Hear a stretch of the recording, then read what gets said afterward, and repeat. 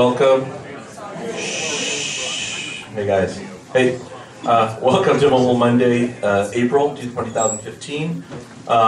Tonight we'll be talking about satellite imagery, mapping, and how that affects mobile's experiences. We'll also talk a little bit about big data and geodata, and see also that how that helps experiences and how that can, be as additional feature sets, how that can improve engagement as well as the overall consumer experience. So my name is Marc Tapia. I am president of Mobile Monday here in Silicon Valley. How many people tonight? This is the first night at Mobile Monday. How many people are in geospatial technologies? How many people are app developers? Cool. How many people have apps in their maps in their apps today? How many people don't but would like them? All right, cool. So yeah, we're a nonprofit here in Silicon Valley with a large, at least in the U.S., we have a large reach over a dozen cities. So there's probably 30 meetups just like this going on around the world on a Monday night with a bunch of folks just like you in the mobile ecosystem. We're 140 cities worldwide, so we use travel. How many people have been to a Mobile Monday in a different city? How about a different country? Wow, so awesome. So definitely a large. You guys are part of a very, very large open community. So when you guys are traveling, there's I was just in Israel 2 weeks ago, and went to Nazareth, and there was a Mobile Monday in Nazareth, and I went to Tel Aviv, and there was a Mobile Monday in Tel Aviv. So it's been a really fun experience. To travel the globe and actually to meet people that are mobile entrepreneurs or are really into mobile just as I am.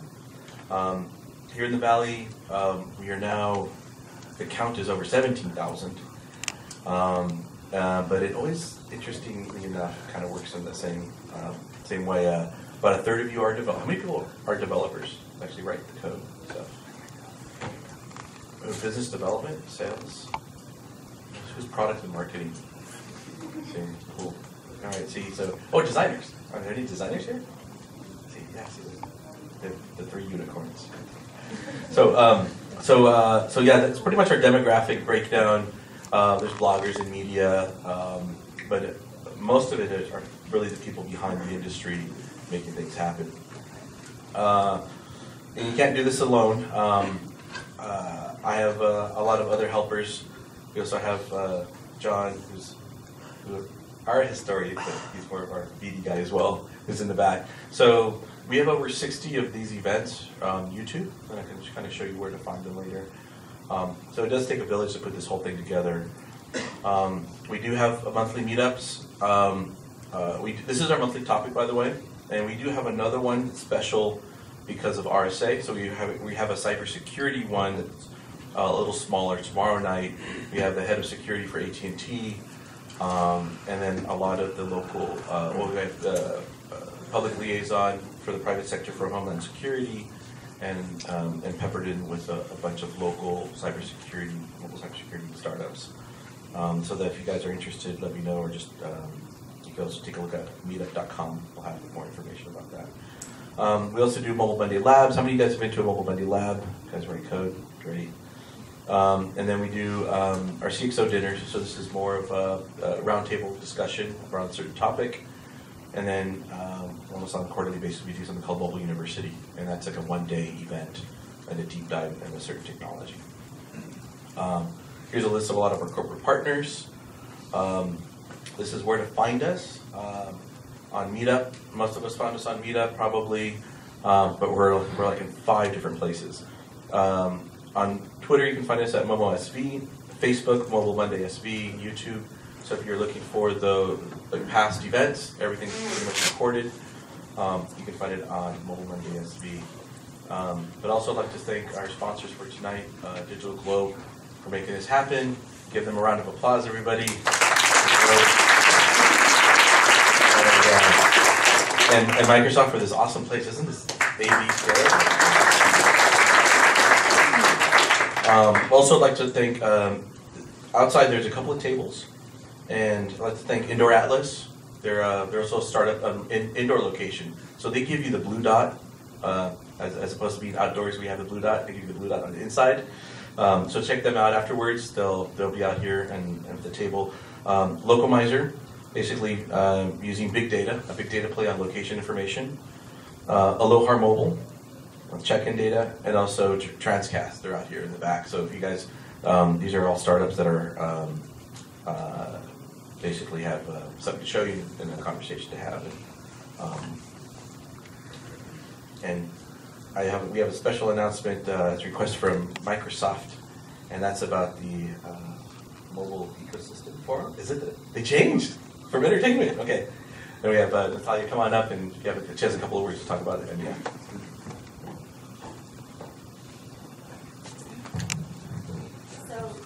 Hello, my name is Natalia Irokina. I'm the General Manager in Mobile Ecosystem Forum North America, short MEF. Microsoft sits on our board, and they invited me to say a couple of words today about our association and introduce it to you, which I'm very thankful for. We are a global trade body with headquarters in London, UK, and regional chapters in Asia, Latin America, EMEA, and of course here in North America. And we members of our association, and we support the interests of our members coming from today's ever-evolving diversity of global mobile ecosystem. Our association includes Fortune 500 companies and also, equally importantly, smaller companies which find new opportunities to market and possibilities to collaborate on product development. We host more than 20 events worldwide, including MEF Global Forum, which takes place here in the Bay Area, specifically in San Francisco, every year in November. And starting this year, we rebranded, as Mario noticed, and we also have a MEF Global Forum in Bangalore, India, focused on emerging markets and innovations and monetization.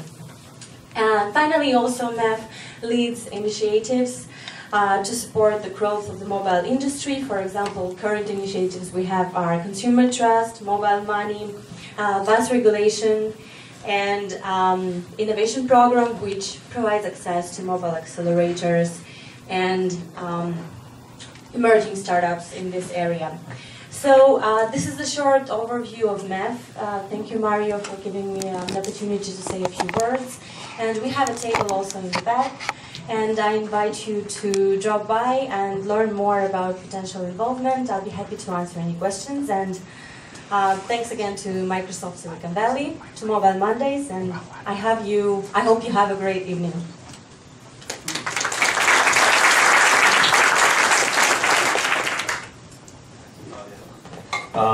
So let's get on the program. I'm going to call up Shay from DigitalGlobe, and he's Senior Director of Product there. He has a couple of slides to show you. Thanks, Marc. Perfect. Awesome. Thanks for having me, everybody, and welcome. It's pretty exciting to see such a turnout from such diverse backgrounds. So I wanted to share with you some thoughts. So I want to talk about big data, clouds, geo, mobile, and a whole bunch of other buzzwords, right, that we can throw together. Seriously, my title on my business card is Senior Director of Geospatial Big Data. But what does this mean, and how does this connect to the mobile environment? So maps, right? So this is a map of I took a screenshot of it. It's actually an interactive map. It's an interactive map of the availability of primary care. Here's another map of the disposable income spent on gas. There's so much information going on inside of here. And if you were actually to look at the interactive one, you could zoom in. If you knew exactly where you were looking, you could zoom in and get a ton of information. But it's not just about getting more information onto a map. It's not just squeezing more stuff and putting it in a smaller area. So Gunderson's going to hate me for this one. Maps kind of suck. Or is it that dumb maps suck? So the point here is not to squeeze more into a smaller area, but the goal is to give the contextually relevant information to the user when the user needs it. So I like to call this, instead of show me there, to show me where, right? Instead of, if you know exactly where to look, this problem's been solved. We have geo nerds around the world that have been solving this for years. But what if you don't know where to look? What if you just need the highly relevant information that you need to give to your user? So I would like to throw out there that mobile needs exactly this type of insight. It requires simplicity, but the phone that you're walking around with in your pocket provides the context that allows that simplicity. So this is a fact and figure from IBM. I don't actually know what exactly it means, but every day we create about 2.5 quintillion bytes of data. That's a lot of zeros. Ollie, you're at Google now. How many zeros is that? I've got him. It's a lot of zeros. I don't actually know what it means. But 90% of the data in the world has been created in the last 2 years alone. Now, the challenge is that none of your users want to zoom in into any given byte of data. It's not about any given byte of data. It's about understanding the entirety and highlighting the relevant. So at DigitalGlobe, we have this problem. Every day we collect about 3.5 million square kilometers of imagery every single day. And Luke, this is your math now. 13.2 gazillion pixels every single day. It's about 60 to 70 terabytes every single day. Now, the challenge here is that nobody actually wants to download all that data. The opportunity is just to mine it for the relevant information. So this is actually what it looks like. So these are a collection over the last 3 days. So each of these little orange things is a collection we took over the last 3 days. And you can see it's pretty global, right? Satellites are going around the globe, taking pictures. This is what it looks like over the last 2 weeks. Last 3 months. 70 terabytes a day. It's ridiculous how much information is locked inside there. And guess what? Nobody's looking at any of this data. By and large, 98, 99, I'm just making up this number now, but most of the data does not go analyzed. There's a huge opportunity here for exploitation to convert all these pixels to information. And that's exactly what my job is. So that's what we're trying to do at DigitalGlobe, is trying to provide much more access to this data to make it more available for scalable analysis. So there's a few folks I know in the room that are already doing that, that are already tapping into that. And so, again, remember the context of show me where. So show me where the remote dwellings are located so that I could distribute vaccines or distribute medication in the most effective way possible. We had a big response actually to the Ebola outbreak 6 months ago, something like that. Show me where all the vehicles are. We actually have a customer, a partner, that's identifying where the traffic jams are so that they can figure out how to monetize billboards better. Show me where all the new construction is. Now, for a mobile user, it's not about show me where all the new construction is. It's show me where the nearest construction is, and trying to make it very relevant to that user. That's the challenge that we're engaged in, and that's the opportunity. There's another really cool, unique aspect of mobile and geo and how they go together. So I talk about these fancy pants satellites in space that are orbiting the globe, taking pictures, but it turns out these things are sensors as well, right? So I love this visualization. This is a visualization courtesy of CartoDB showing the Twitter stream during the Real Madrid and Atletico Madrid championship game. As you can see, this is what happens as the score in the game is going on. So, you know, at some point, I think they score a goal, Atletico scores a goal, and then, wait for it, goal!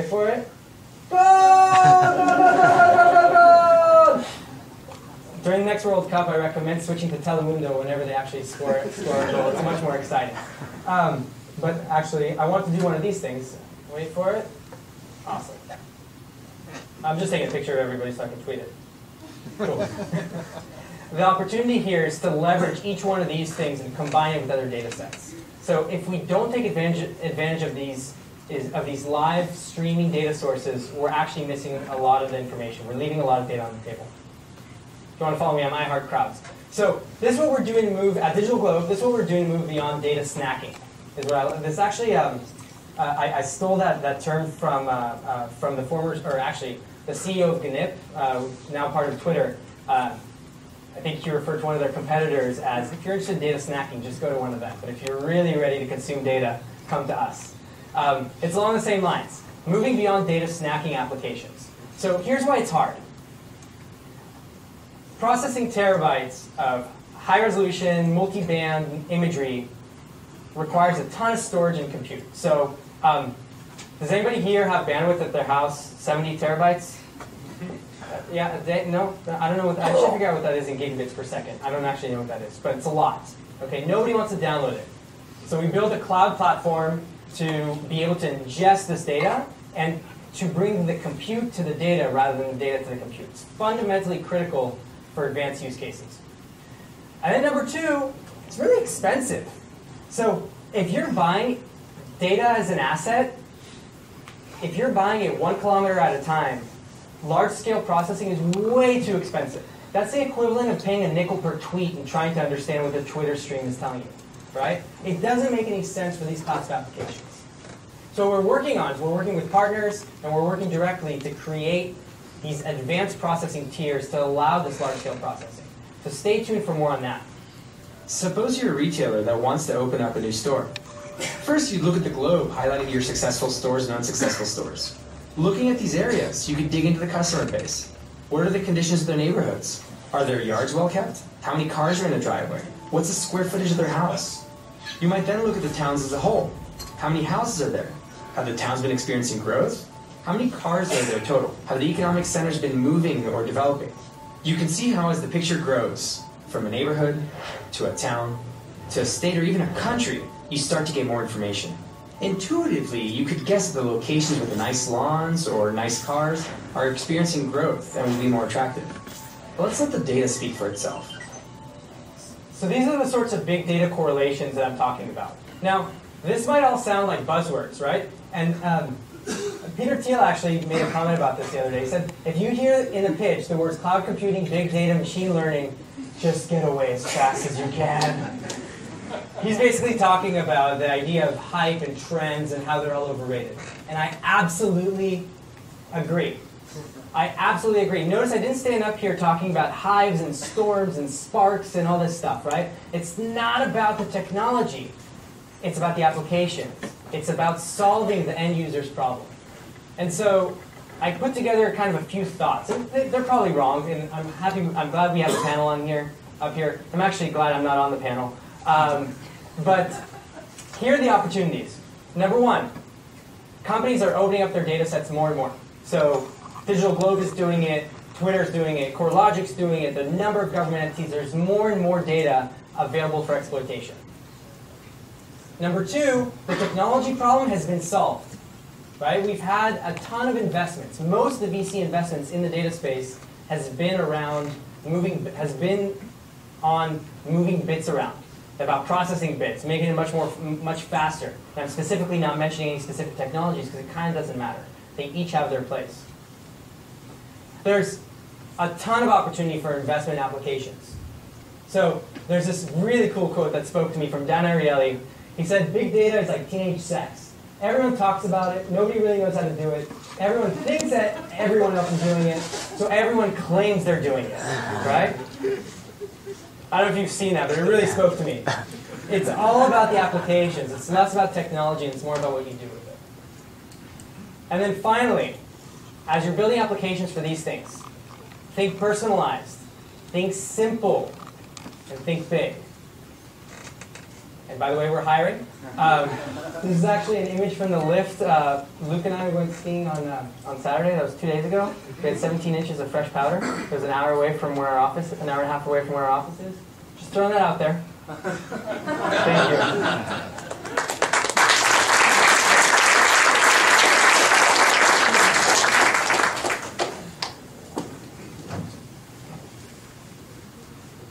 Thanks, Shay. That was awesome. Hope one day you can share those online. Maybe you can share those. So we have Luke Barrington coming up for DigitalGlobe as well, and he's gonna have an awesome story as well. Thank you very much. Do you have to like this? Is it working? Cool. Thanks very much. My name is Luke, and I also work at DigitalGlobe. I've been friends with Shay for a long time, but I didn't know him when he was a teenager, so I don't know how true that quote was.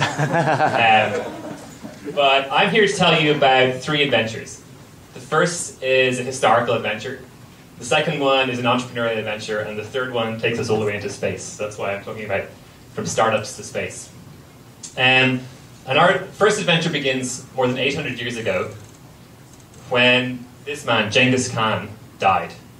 And this is the greatest warlord that's ever lived. He had the largest empire that has ever been on the surface of the earth. And when he died, he was campaigning in northern China. And it's thought that he wanted to be buried back in his homeland in northern Mongolia, and that his body would be brought there to be buried. But when he died, there was secrecy, there was myths, there was intrigue and Game of Thrones action kind of stuff. And no one knows to this day where his final resting place was. So along with some friends in grad school, Shay being one of them, we decided we're going to try and solve this mystery. And so the story fast forwards 800 years to just a few years ago, when Shay and I were riding to school together in San Diego. Shay's cut his hair since then. He was on the handlebars. And we got a phone call from somebody at DigitalGlobe. And the guy on the phone said, "Hey, I read this story about your quest to find Genghis Khan's tomb. Do you guys want some satellite images?" We're like, "Sure, that sounds awesome. Yeah, I don't know. Satellite images, what do we do with those? Yeah, okay, cool. Yes, please. Just send us your API. Hook us up to the API and we'll get started." And so a few weeks later, we got their API. This was it. A crap ton of hard drives showed up from FedEx, right? And we plugged them into our computer, we opened them up, and there was like these 11-bit images that like didn't work in Microsoft Paint. And it was like all these different bands. We're like, what the hell do we do with this? We couldn't figure it out. We literally spent weeks trying, and we were all PhDs in image science, and we couldn't figure this out. So it took us a long time. But a bit of perseverance and a bit of Google searches. And we figured out how to open a couple of them. And once we did finally open the images, this is what we saw. And it was really a gold mine of information. We were going to one of the most remote parts of the world to solve a mystery that had been a geospatial mystery that no one had been able to solve for 800 years. And there was not a single map to tell us how to get there or where to go once we got on the ground. But as soon as we saw these images, straight away we started to see things like roads. So if you're on a horse, knowing where the road is gets you around a lot faster. And better, knowing where the river is keeps the horse happy at the end of the day. And then when we zoomed in though, it got even more interesting. And what we started to see on the surface of the Earth were now shapes, rectangular and circular structures that looked like they could be indicative of man-made activity, and things could be buried under the Earth. So all these clues started to pour in. But we needed help to identify them. So we put together a website where we asked for the public's help. So anyone could quickly look at this image, and if you've ever used any online mapping site, you'll know how to do this. Just drop a few pins in the map and say, hey, I think some roads are here, and maybe this is an archaeological thing, I don't know. But one person, what do they know? But when hundreds of people joined us, and then we launched the website on nationalgeographic.com, and thousands of people joined us, we started to get some really interesting information. We were able to take an image like this and turn it into a map that looks like this, where now the roads and rivers start to jump out immediately, and all of the other dots clustered all around the place where people, again, not experts, not GIS people, not remote sensing scientists, nothing like that, but people saw something. So we got on the plane, got some horses, and went to check these places out. So we took this adventure through the wilds of Mongolia, we climbed up mountains, we launched drones, we scanned underground, and we found this one site in particular, starting by these satellite image clues and following it with a bunch of other methods, that we think may be the answer to this 800-year-old mystery. But that's a story for another day. The story that I'm here to tell you about today is what we actually learned there, which was that there is an incredible wealth of information contained in these satellite images, right? There's lots to be found in these pixels, like this shot taken the day after the tornado went through downtown Moore, Oklahoma a few years back. But it's really tough to get that information out, and this is back to Shai's point. And right now, the best thing, in spite of all those APIs and tools that Shai's been talking about, the best tool that we still have are these two things right here, right? Human eyes and brains is the best way of extracting information from all these pixels. But one guy by himself, and that was me at the start, it's a tough job, right? So bring your friends and get them to bring their friends and see how you can do now. So this is the idea of crowdsourcing. I'm sure you guys are familiar with this in various different applications. So applying crowdsourcing to satellite images is the idea, the kind of innovation that we came away with. We use some algorithms and statistical methods to figure out, who's smart and who's not, and how do we actually extract reliable information from all of those random people online. That's the thesis, that's the thing that's our patent. And we were able to take, again, an image like this, and within minutes, turn it into a map like this, where we now know where all the damaged buildings were minutes after that image was captured of the devastation. But then it gets really interesting when you start to take that geospatial information you extract from the pixels and add all these other layers. So think about going on Zillow, pulling all the property values, and now you suddenly know how much an insurance company is on the hook for to pay for the reconstruction of this location. Think about taking all the geotagged social media posts, figuring out where people need help and where you need to distribute the bottled water. It's that amalgamation of all these layers together that actually extracts the information. So that led us to our final innovation. We had an idea, right? We'd come through this adventure in history, and now we had an idea, something that could actually be useful for ourselves and hopefully for others. And so this brings me to Dr. Luke's 5 simple steps for startup success. The first step that you need. So I was told to tell a startup story here, and I know that some of you guys are working on that, so hopefully this will mean something to you, and if not, I'll be over soon. First thing was you need an idea. Check. Okay. Stage 2, we needed a team. Well, we just come back from Mongolia and spent a month living in a tent with a bunch of guys, and we were pretty close now, so we're like, hey, we can do this. So we had Albert, who was the connector, who knows all the rich, smart people. We had me, who could be the innovator and had done a PhD in crowdsourcing. Shay was the hustler, whether it came making coffee or raising funds, he was the guy for the job. And Nate was our hacker, and he's still leading the development of the Geospatial big data platform at DigitalGlobe. So we had the dream team. The next thing that we needed was passion. So things will go wrong. It will suck. You will work late. And if you're not really into it, it's easy to quit. So we literally engraved TomNod across our chests for a couple of years and just lived and breathed and died by this startup. I managed to convince these guys to quit their well-paying jobs that their wives liked, living in nice neighborhoods, and come and work in a crappy incubator in downtown San Diego for a couple of years. So check, we got the team. Check, we got the passion. And business model. How are we going to make money out of this thing? So we got a great idea. We're going to use the analysis of imagery to analyze agricultural output and help predict farm yields and where food's going to grow and how to feed the world and solve hunger. And well, what about mining output? Maybe we could look at where stockpiles are and help commodity traders predict who's digging and who's selling and who's buying. Or well, maybe the supply chain is better because you got to know where the ships go and where they drop it off. And the more traffic, the more car use, that'll be really good. Well, actually, we would retail sales. That's much better. Yeah. We'll look at cars in parking lots and figure out if Walmart's selling more and Target's selling less this month. That might be difficult. What about insurance? Maybe we could do something in insurance, yeah. Are there trees close to this house? Does it have a swimming pool? Should you pay a good policy or a cheap? Disasters, that's what we should do. We should look at disasters and figure stuff after storms happen and where fires are burning and earthquakes. That's definitely how we're going to make lots of money. So, yeah, business model. We didn't just have one, we had hundreds of them. It was great. So this is not the recommended part, by the way. You shouldn't do that, in case you didn't get the sarcasm. So once you got all those things, then really the last step, and this is it. I mean, it's really easy, 5 simple steps.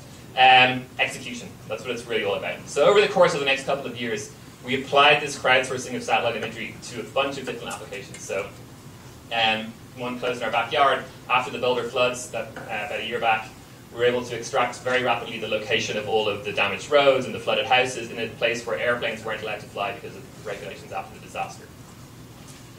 We helped insurance companies map the building footprints and the square footage and the features of different houses so you can assess both pre and post damage, assess the underwriting of the houses. We've looked at oil fields all over the world and measured the fill of tanks as the lids float up and down as the oil gets fuller and emptier. You can figure out how much oil is in there and help traders get an edge. And we helped global development organizations map the location of population across huge areas, whole countries in Africa and the Middle East, where we've contributed to the eradication of polio from the entire continent of Africa. And one that you guys might have heard of before, so we've also looked for airplanes. In the aftermath of the Malaysia 370 flight disappearance, we launched a TomNod crowdsourcing campaign to search through imagery over some of the suspected crash sites or where the plane could have gone missing. And we asked for people's help to help us solve this problem. And boy, did they help. So over the course of a couple of days, we had more than 8 million people come to the website, tomnod.com, to try and contribute to this search. Almost 1 million of those signed up with their email address and are now part of our crowd who we engage on a daily basis for new endeavors all the time. So if you haven't done it before, I invite you to check out tomnod.com. You can sign up if you fancy. And we're doing new campaigns all the time. During the course of this campaign, these people analyzed almost 800 million map views. And a map view for us is one browser screen of full-res imagery, so zoomed all the way in. And we get millions and millions and millions and millions of these. This kind of just shows the power of this crowd. They contributed 15 million clicks, tags on the map that we're able to sift through with all of these algorithms to try and figure out where there might actually be something missing. And in case you didn't know, we didn't find the plane, but we found a bunch of other stuff that I'll talk about in a second. But kind of just to illustrate the power, through all of this, we were able to analyze over 1 million square kilometers of high-res imagery. Right? And this is, again, to Shai's point before, this is like how much you might get through in a year if you had a team of people working on this, right? And we did it in a couple of days with the help of all these people. At our peak, we were doing about 2x Instagram. Is daily traffic. It's just tons and tons of data and people and clicking and looking and pixels and analysis. one of those people, this is just to summarize, what you get out of your startup is that you're get written about in Rolling Stone, then mission accomplished. That's what those 5 steps are leading towards. So if you're thinking of any other kind of exit, sorry to disappoint you. But this is Courtney Love, and she was in our crowd. She joined TomNod during the search, and she thought she found the plane. She tweeted about it and got kind of featured in some press. And this is what Courtney saw. This is the picture that she saw. This is a screenshot from the TomNod website that Courtney saw. So she showed this was kind of like a big kind of clumpy bit at the top, might have been a bit of the fuselage, and then the speckle across the water is like wreckage and bits of debris all strewn across the water, right? Not crazy. I mean, Courtney's no PhD in GIS, but this isn't totally known. And of course, the important thing was hundreds of other people also clicked right here. Right? We wouldn't have just trusted it was Courtney. We would have taken a look, but just because of Courtney. But we wouldn't have trusted her. But when hundreds of other people did click here and this got filtered down by our CrowdRank algorithm, it's like, well, let's take a look at this. So we sent this location to some of the experts that we do have in-house who don't have time to look through those millions and millions of square kilometers, but they can take a look at those top 10, 100, 1,000 results the crowd are pointing them to. And they did some image stretching, enhancing, and rotating, and they came up with this, where now you can sort of see that this is like a ship who's kind of got its flat back and a pointy nose moving through the water, and that speckle was the wake as the ship was passing through the water. So again, not the plane, but in 1 million square kilometers of nothingness, to be able to zoom in on locations like this, and we found every single ship in the South Indian Ocean over that entire week, and every wave, and every rock, and every island, and everything else as well. But we're able to identify these important locations. So somewhere during that process, TomNod was happened to get acquired by DigitalGlobe, and that's when things really took off. 4, 3, 2, we have ignition, and we have liftoff of the United So I made this for a talk that I gave at my high school, and I was trying to tell kids to stay in school. So this is why you should stay and keep learning chemistry. And if you're into physics, that's important too.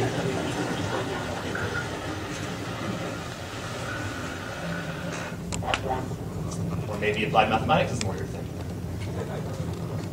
But the point being, it's not rocket science, right? I mean, it's all different kinds of science added up together.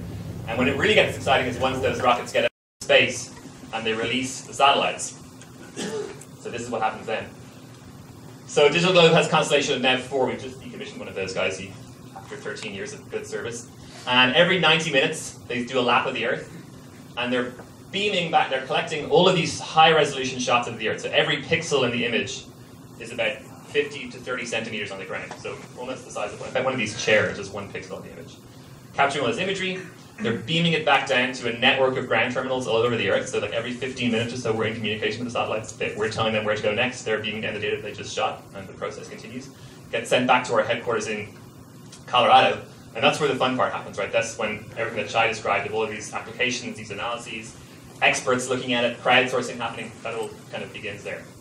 That process from space to computer screen, our record I think is 11 minutes, but for me it's a little bit longer than that, but that's kind of the speed that we're getting to. So not quite real time, but that's what we're aiming for. As we mentioned, there's a crap ton of data, right? So Facebook has billions of little photographs.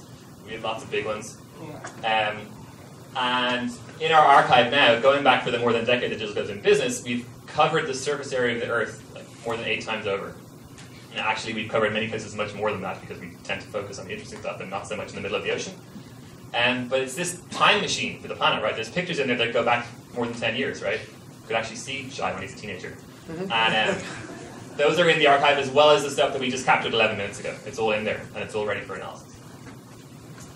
So the really big innovation, like I said, is, we've got all this data, it just keeps on pouring in. Shay showed you these pictures already. But the point is that it's not hard drives in the mail anymore, right? Since we've been at DigitalGlobe, the kind of experiences that we went through with TomNod and trying to understand how to unlock this data and get it out of jail, we've taken that pain that we went through and tried to make it easy for the rest of you and say, like, now there's APIs, it's all in the cloud, you just log in and every single pixel is there at your fingertips, whether it's for crunching, so you want it, if you're a big data startup or you're a big data company, it's there at your fingertips. If you're a visualization company like Mapbox or Car.ad, these guys can pull the data and make beautiful online maps, so you can present the rest of your data on top of those pixels. But we've taken the pixels out of jail and made it easy for you to take your startup into space next. So that's all I have to say. Thanks very much.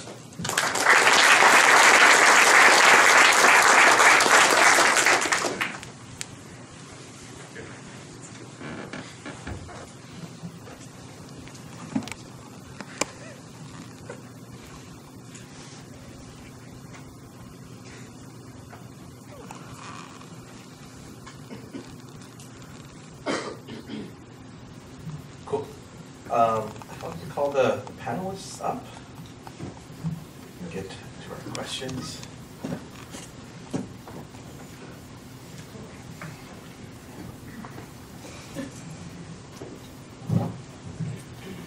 So I had a question. Can you turn those satellites and point them to the moon? No. Wait, can you turn around and just scan the moon? We're taking pictures of other satellites. I was looking for aliens on the moon. Cool. Well, welcome, panel. I guess introductions, and I guess I'll start with you, Goetz, and basically just say your name, what you do, and who you work for, and why should I care? Perfect.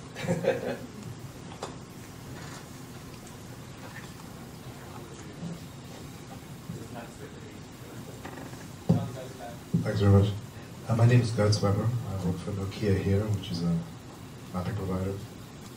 I work on some of the major accounts in the valley that we have. And why should we care?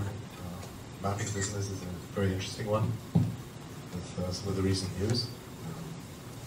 It's a complicated business, an expensive business to run, and a very important one. So I joined the company about a year ago, and it's been very, very interesting to see some of the evolution and some of the progress, some of the competitors we talked to. So with that, without further ado, thank you very much. Hello. Yeah, my name is Ragi Burhum. I'm the CEO and co-founder of Amigo Cloud. Amigo Cloud is a geospatial platform that focuses on data collection with smartphone devices. So mainly GIS data collection, lines, polygons. Why do we care? Because maps are based on data, and we help collect that data. Hi, I'm Tyler Bell. I'm VP of Product at Factual. Hi, I'm Adriana Torosian. I work at DigitalGlobe, working with some of our different technology accounts. I'm also really excited to be here. I think it's very funny that Luke and Shay both get to speak and then I get to answer questions.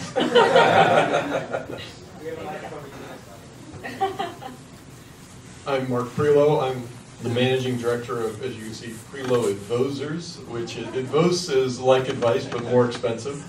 And I've been in the geospatial business for 20 years, and in answer to your question, for 10 of those, actually no one really cared.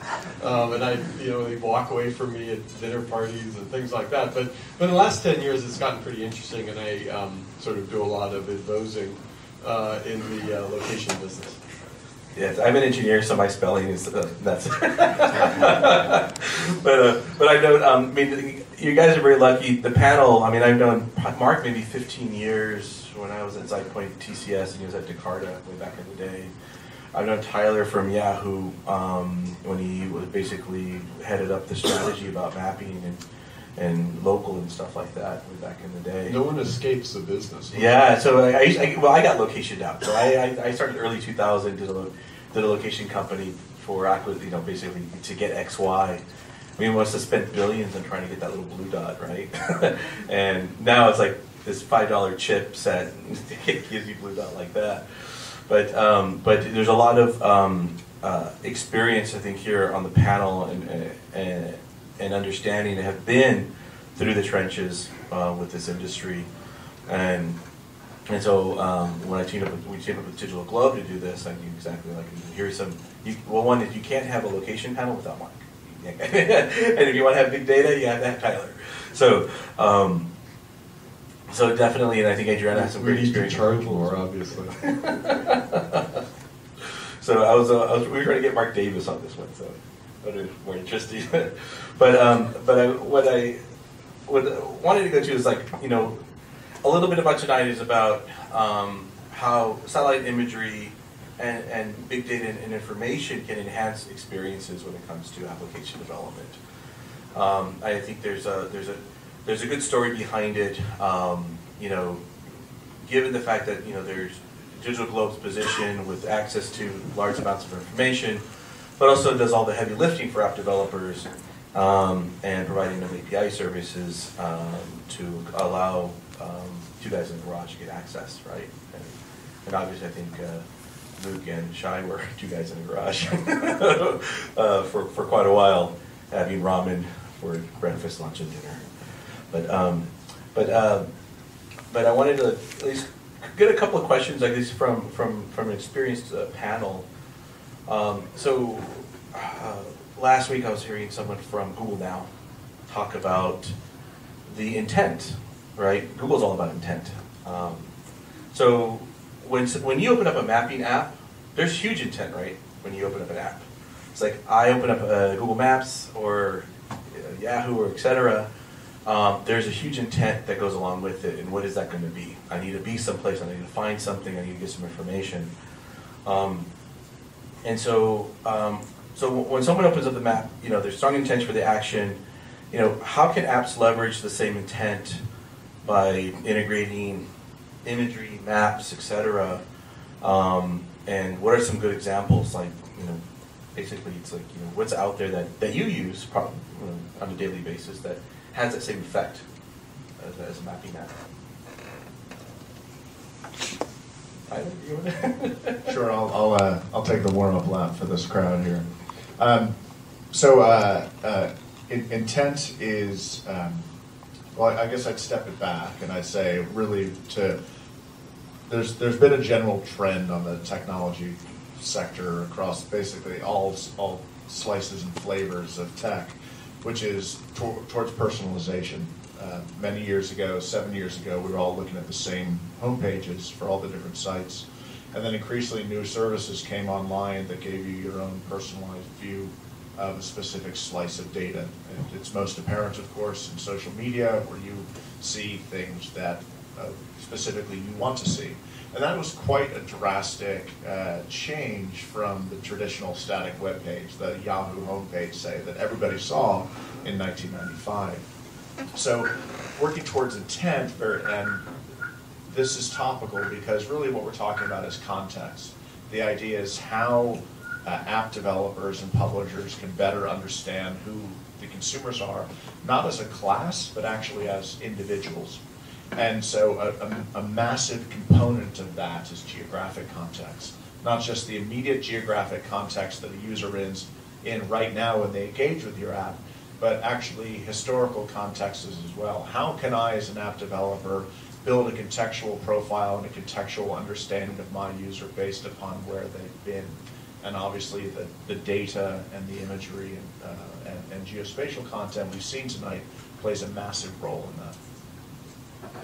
I teed that up. So it's okay. So it's basically not just besides the eye candy that you get. These images are very rich, right? They have lots of detail, very rich. But then there's also that overlay of invisible data. You could say that's could be quantitative. Exactly. Right? I'm skipping over the sort of ephemeral aspects and saying there's a whole bunch of semantic data that is extracted from where people are and the things that are around them. And this comes from a boatload of different sources, including the imagery, but also coverages of retail, weather, and most of it is tied into location. Marc? Yeah, so I was going to add to that. I very much agree with what you're saying in terms of being personalized and being specific. I think that what a lot of people are trying to do is find out more about the users, but then they want to go on that journey with the user. So if we kind of tie it back to mobile, we're here today to talk about, I think there's pretty consistently, you see numbers out there about 50% of people, when they're going somewhere, they stop along the way. And so if you're developing an app or you're trying to know more about your user, it's not just who they are in a static moment, but how it is that they're developing over time. And so how do you help them make those decisions from when they walk out to the door to wherever it is they're eventually going to land? And I think that being able to walk with that user along the way and not just understand what they've done, but help them figure out where they want to go, I think is a really important part about really leveraging and taking advantage of that intent, that action, because it's actually several actions along the way.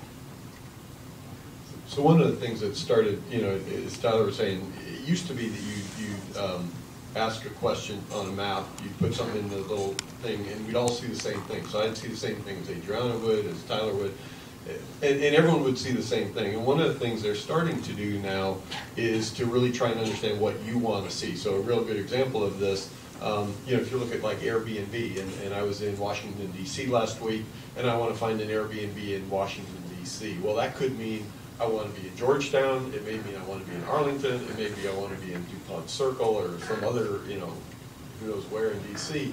That's valuable information. If they know that when I say Washington, D.C., I really mean Georgetown or Foggy Bottom or something like that, then they start showing me stuff like that. And they get that from my clicks, where I look. When I look at D.C., where do I zoom in? Same way on travel. What are the things I look at, and how does that build into some profile so they know what to show me versus Tyler or anyone else? And I think that in the last couple of years has been one of the bigger evolutions in a lot of these maps. So context, right? Information that has context to. Yeah, and history, and really starting to, you're starting to see this. And if you think about like a street, and I live up the road here in Palo Alto, and you think about like University Avenue in Palo Alto. 5 people driving down University Avenue, if you ask them what's on that street, will give you 5 different answers. Because there's some things that I care about and some things that you care about, other things my wife's going to care about. I don't want to see stuff that other people care about. I want to see the stuff I want to know. So how do you know that? And that's, I think, one of the biggest things that people have started to do from, extracting that data from the map. So another question is, like, what would happen, what would Yelp, Hotel Tonight, like Uber, even Airbnb, what would they be like without mapping, without imagery, etc.? What would those experiences be like? Like, it's like 1996. A couple of them about the same. Yeah, I mean, just curious. I mean, I asked the panel, and like, it's an open question, but your favorite application without a lot of this data, what would the experiences be like? I mean, definitely Yelp. I think Yelp changed Yellow Pages by adding one feature set, right? Adding a map to it, and then they added reviews and stuff. Roger. So what I would say is I would make a distinction between all the startups that you just mentioned there. I think normally when we think about just GIS data and geospatial data and imagery, we think about the traditional GIS data sets. That means like, this is an image of right now, I can improve it. It's mainly a static view of something, right? It's an image and it doesn't change. Now, the exciting stuff that we're seeing right now is that things are changing and getting updated constantly, right? And so from those startups that you mentioned, Uber is an interesting case because it's not that we couldn't do before, like, tell me where the closest taxis to me are. Is that now when I go and I ask for a taxi, it's like, or a ride, it's actually showing me exactly where it is. And it may be like, from a technical standpoint, it may be something very simple. But just the fact that now I'm like, looking at the map and I know exactly where the guy is turning because it's streaming data, right? It's like it's streaming geospatial data. It's not just the static point where like it would show me every 5 minutes. And I think what you'll start seeing a lot now is that there's a lot of geospatial data sets that are in streaming mode. Like when you talk about imagery that's constantly changing. When you talk about like location of something, it's location that is constantly changing. I think that's really exciting. So what kind of vertical would benefit from geodata? But if it's something that probably doesn't have it today, but what could benefit from it? We've seen real estate. We've seen a lot of e-commerce. I mean, there's probably verticals out there that aren't really utilizing or have it, but I'm just curious to see if you guys have any thoughts. Well, I think there's some things that are kind of obvious but haven't actually yet been done, I think, to the extent that they could be.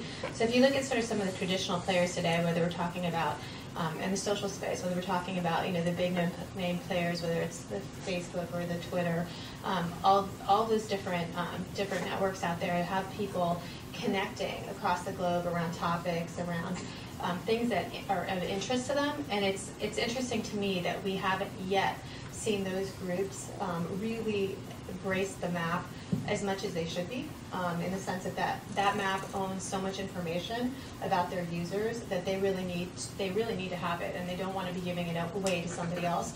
And today, that is in a lot of cases where we are. I think that's going to change soon, and you're already seeing a lot of interest in maps from in serious investments in maps for places that you may not have expected, like Uber, in terms of what they're doing right now, what they've just done, and what they may be about to do.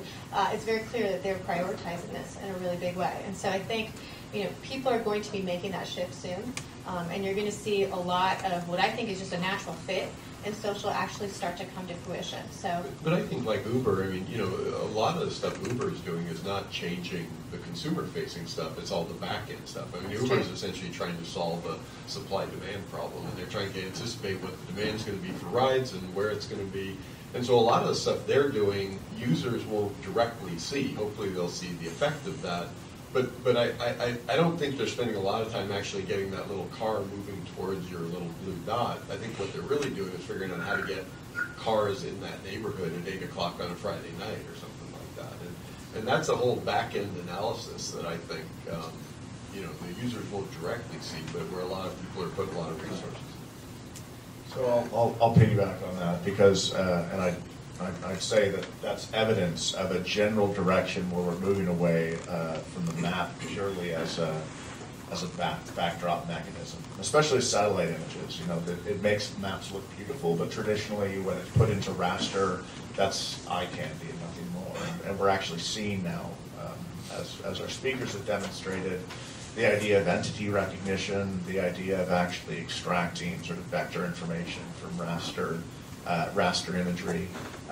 There's a startup in San Francisco called Lux Valet, which basically sort of you tell them where you want them to pick up your car, and then they go off and park it while you go to the theater, and then you tell them when you want to pick it up.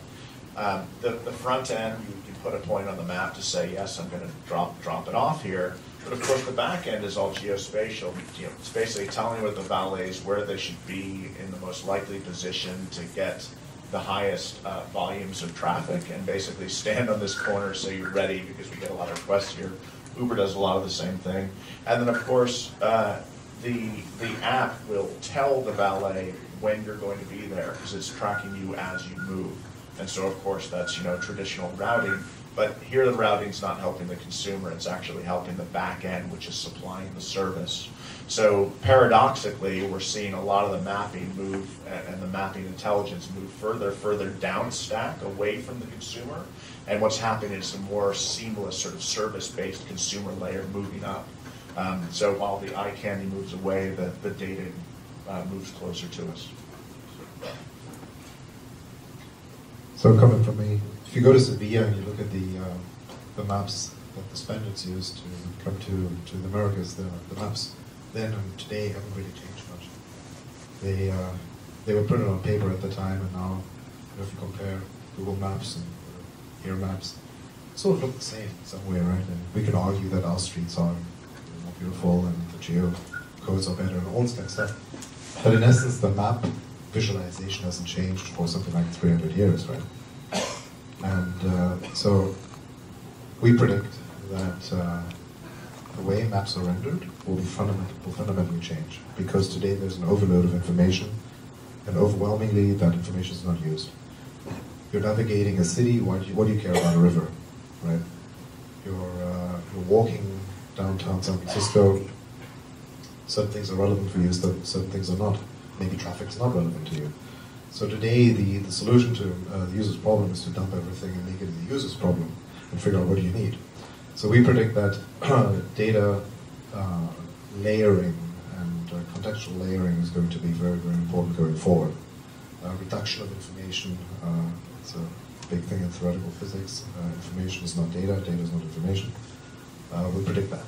The second thing is that geospatial data, which is supply chain data, for example, velocity data, swarm data, usage data, consumption data applied to geospatial problems, is going to be a terrific market. If you think about the internet as a free communication vehicle or communication vehicle, we predict that next generation geospatial analytics platforms will solve real world problems. For example, Waze did a wonderful job of getting me from A to B.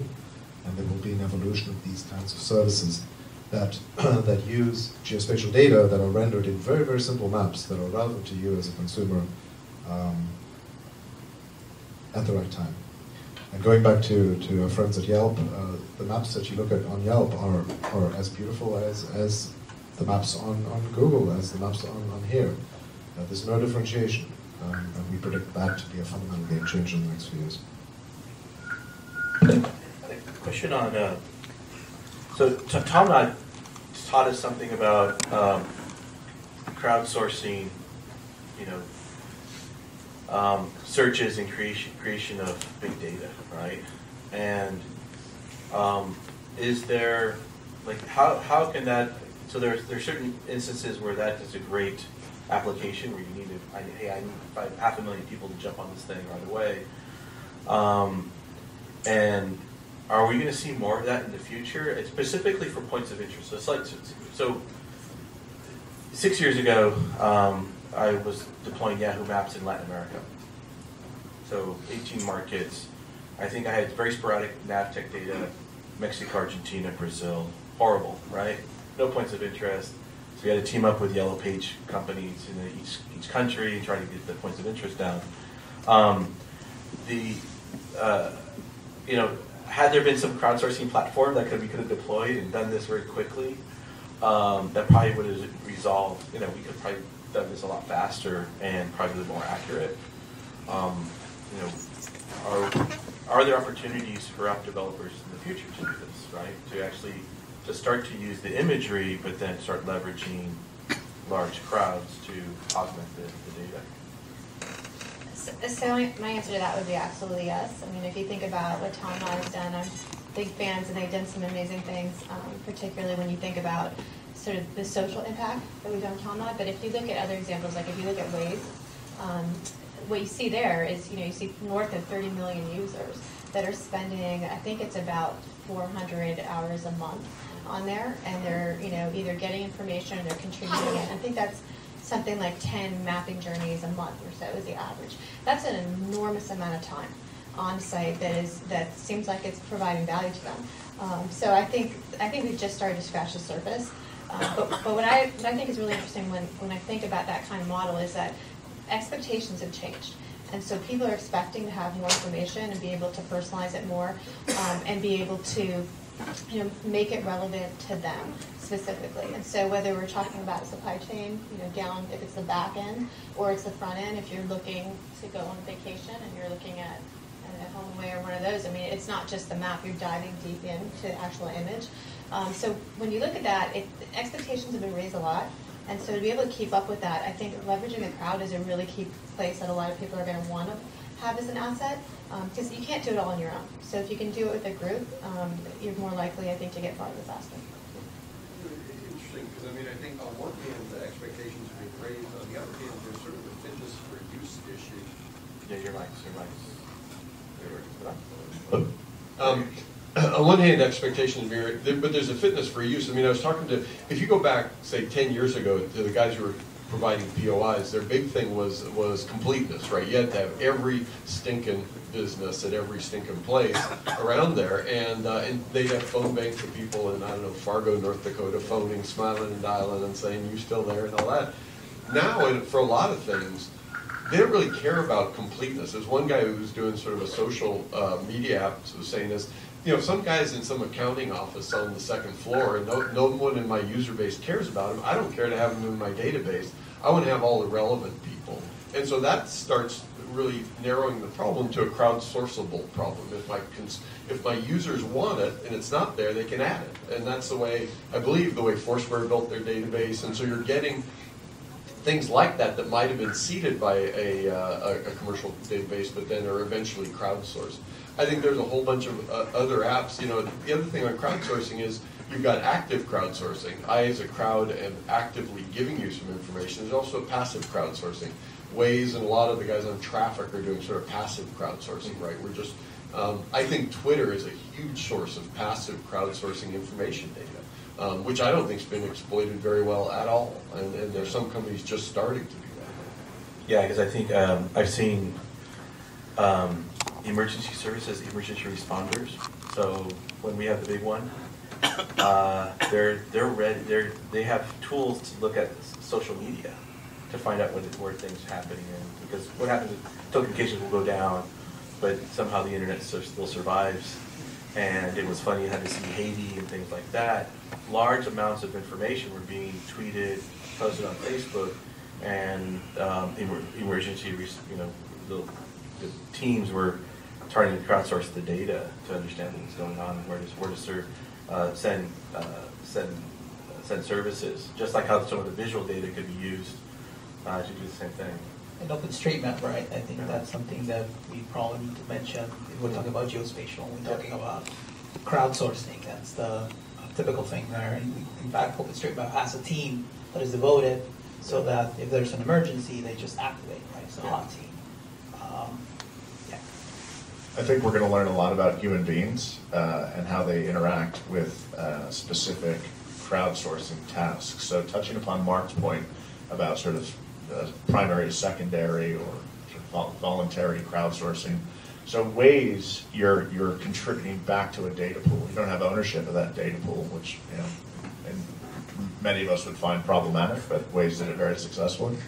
But this is how you contribute. You drive from one point to another, dead easy, right? So it's a secondary mechanism. You are, by driving, by using your app, your so-called data exhaust is creating something different. If they had some kind of crowdsourced thing where you could generate data by eating dessert, we'd all be generating data quite frequently just because it's so easy. The actual process of going in and, say, digitizing around a building, a lot of folks, this is how OSM got created, is because there's something that's deep within the human psyche that gives us that gives us pleasure when we create order from chaos, and we actually look over the satellite imagery and we create the roads and the buildings. One thing that isn't is actually adding POI in places data. So you can't pay people enough just to input address data, because it's probably one of the most boring things ever on the planet. And it's why OpenStreetMap doesn't have, it's one of several reasons that they don't really have a huge coverage of POI. It's just not as fun, it's not engaging, it doesn't tickle the lower brainstem in the way that actually creating vectors do. And what we found, if you think about Foursquare, checking in created that sort of X and Y coordinate, and the user would probably add a business name. But Foursquare isn't great with address data and phone numbers, because you have to go outside and look in the building and say, oh, that's the address, and then find a business card and say, oh, that's the phone number. And that's just a bridge too far. And so as we look at these kinds of businesses that are built on data, as you look at the actual more direct businesses that say, look, if you get this data, we will pay you, I think what we're finding is that there is the blurred lines are beginning to sharpen between the kind of things that humans enjoy doing spatially that generates data and helps us focus the map, and then the things over here which are much more onerous and painful, and you have to throw cash at us to actually get down and start creating data. But a lot of that, I was thinking, and to go with the imagery thing, one of the things that with imagery is Shay was saying, there's so much imagery just coming at you. And so the question is not really, here's another picture of the Sahara Desert, it's like, what's changed? And so I think Tom did something which says, hey, we can figure out how to figure out what's changed by focusing bazillions of people on it. And there are certain cases where we can do that. But the other part of that is, a lot of people are working on change detection in imagery, and then from that, now we say, hey, there's been a change. Now maybe we can go look at those specific places on Earth where there's change, and that becomes really interesting. I was talking to a guy at Airbnb. So Airbnb would love to know what areas are gentrifying fastest, right? If you think about it, where do you go stay in Airbnb? It's like in the Mission, it's wherever. So they would like to know that. So how can you do that? Well, there's probably construction, there's probably sales of premium gasoline for European imported cars. There's probably, you're counting baby strollers and people in small hats, and there's a variety of things that you can do to judge gentrification if you could somehow go count that or get change detection and then go look more closely at it. It's the number of Audis and BMWs in the neighborhood, right? But seriously, if you had, and there are services that show who's selling what type of gas. If you looked at where increase of premium gas, who uses premium gas anymore? It's only Audis and BMWs and stuff, right? Interesting. Is that right, Tyler? I think that's right. Tyler would know. So let's move on. Let's talk about some current trends in industry. What's going on in our business? Marc has a couple of questions. Like, why is there a new interest on the part of major internet and mobile platforms to own their own geo assets? So we've seen Uber went on a buying spree recently. They bought one of your former companies, and which is good for you, right? Finally, those shares. Drinks on me. I think that was an interesting. Well, here's why I thought it was interesting. Besides the fact I had some shares, I thought it was interesting because I don't think Uber was on a lot of people's radar as someone who's going to develop geospatial assets. And all of a sudden they came in. It turns out they'd actually been in New York talking to companies about acquisition. So they're in a very active acquisition. But I don't think that Uber, people were thinking, well, yeah, Google's building a map. Apple's certainly, out there doing stuff. Microsoft maybe, maybe Facebook will get into it. But people weren't thinking Uber, and then Uber came along and bought something. That was a fairly, deep technology. I think, and we were talking about this before, I think 5 years ago I thought there was going to be one mapping company in the world. And now I think there are actually going to be dozens. And I think the reason is because companies want to own that geospatial data that's super important to them. And Uber had specific data needs that they weren't going to get if they were going to use Apple or Google or even here. And so they decided we're going to own that piece of it. And I see that happening, frankly, across the industry. I mean, I can think of dozens where that investment's happening. So a question, did they buy a map or a platform? I think they bought some very specific technologies. Which they hate. But they didn't buy map data. With the Carta, they certainly didn't buy map data. And they were rumored to be buying another large European map data company. And there's been a lot of speculation on whether that makes sense for them. And Goetz, so what's going on with here? Are the rumors true? Well, I think here actually. Well, here actually, you talk. Tell us. No comment. well, so what Nokia did say, Nokia did make a comment that said we're exploring strategic options, right? Which means they're out looking at something, and I would argue that's been a fairly given course for a while. So a comment from me. It seems that there are two in the mapping business. There are two elements. One is the map building, or the building of the vector data, or the actual map content. That's non-trivial. Because whether you're OSM or whether you're Google or whether you're here, etc., tracing a road is a laborious exercise, whether you do it by drone, satellite, person, or other means, right? So the map data business is a complicated one and heavy duty. And then there's the mapping platform business, which is a different one. It's a software business, right? And so I think over time what we'll see is when many platforms will evolve that will access certain data sets that will render maps in a beautiful way for your particular use case. You're running a navigation system for bicycles. Do you want to build your own map data? Unlikely. Do you want to create a specific application that allows your cyclist to get from A to B faster, better, cleaner? That's a different problem, right? So that's my prediction. That the map data business will be kept in a few hands, and the platform business will explode. And those few hands, is it open data? Is it private data? What is? Because there's two views of the system, right? We have an open source solution, and then we have this private stuff. And which one? Obviously, is one better than the other? And and then what's the value of having one that's open versus one that's actually, or one that's basically, it's like Wikipedia, where its contributors are open to the public versus something that's closed, like an Apple environment. I think we're coming back to the earlier point that Marc made about how map data is such a valuable resource that everybody wants to own it. Mm-hmm. And it's always in that tough kind of position. I mean, guys like Mapbox and MapSend and others, they're developing core geotechnologies which are hugely valuable, And I've not been in any of the BD meetings, but I can imagine they go in and say, oh, we really, really like this. And then they go back, and the potential customer, they say, God, we should really develop that ourselves. And all of us in this room have probably worked with organizations that say, oh, yeah, we could probably do that. And then they go off and spend $1 gazillion trying to make their own geocoder, and they all end up in padded cells. So the interesting thing about, that's sort of what you get when you work on a geocoder. It's a padded room with sleeves that go all the way around.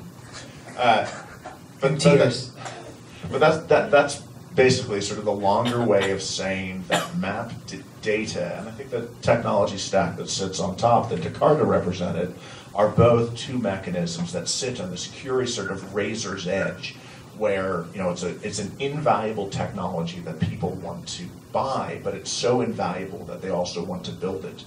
And the companies like those that I mentioned are, they navigate that narrow strait very, very well. And it touches upon the data, because very often you can't do what you want with commercial data. You can't do what you want with OpenStreetMap data, and that means you have to source your own, as an example.